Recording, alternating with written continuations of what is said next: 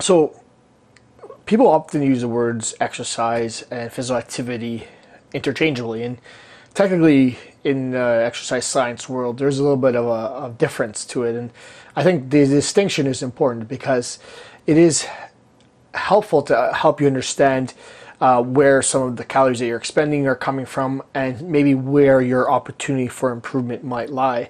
So just to get the definitions down pat, the definition of exercise is purposeful, planned, structured, and repetitive bodily movement. And usually there's a goal of improving some component of fitness or an end result, like say if you're looking at sports. Usually, if you're rating how hard you're working, the intensity level, the rate of perceived exertion, you're at least a 4 out of 10 or more. Of course, 10 being the most effort you can exert, the most intensely you could work.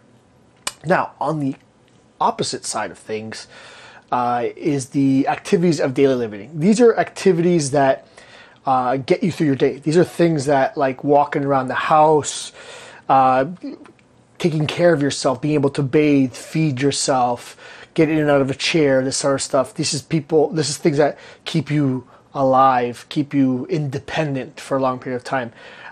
So sometimes when you're just getting active, you're getting your steps in, for example, there are some benefits, specifically and especially in terms of mental health. And I'm happy if you're doing something. At least getting your steps in is a good start to your day, is a good accomplishment for the day, even if you're not getting the more intense exercise. Now, they kind of counter each other in a way. You want to be able to expend as many calories in both scenarios. That's the goal, especially if you're trying to see some sort of a change in your body composition, if you're trying to increase the amount of energy that you're burning in a day. It's important to do both of them because together they account for about 15 to 30% of the energy that you expend in a day. And I'm going to get into the details what the other components are, but it's important to realize that about 15 to 30% of your calories on a daily basis come from either activities of daily living or exercise.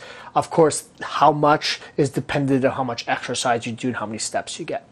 Now, if you're getting in your activities of daily living, it's important. It keeps you mobile. It keeps you functioning better.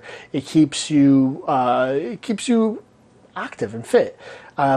And I think it's important not to put all your energy in just exercise alone, but at the same time, realize that just activity on its own is not enough. So activities of daily living are good, but they're not great because when you're exercising, you actually make these activities of daily living easier.